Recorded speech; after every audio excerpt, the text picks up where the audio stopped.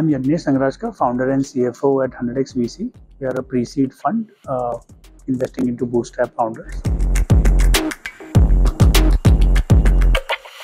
So first is, if you're trying to raise funds, you need to be very clear about what your value proposition is. This is a very long game.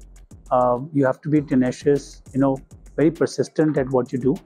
If you're not in it for the long run, we would advise you to again rethink, because taking investors' money is a responsibility that I think all founders need to appreciate and give returns back to investors. So if you have a longer mindset and an ability to scale, you should definitely raise VC funds, but that's the first step, I would say.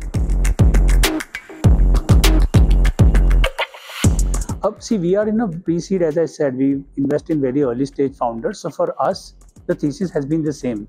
If you've really seen our investing history, we've invested in roughly about 60-70 startups every year. That continues to be the same because we feel we are in this for the long run as well as the founders. So the benefits of our investment will be seen in the next 3-4 years. So for us, it's very important that we invest in the long term.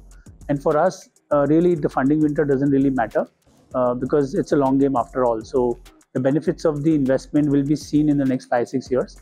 And hence, that doesn't really has affected our investment thesis during the funding winter so far.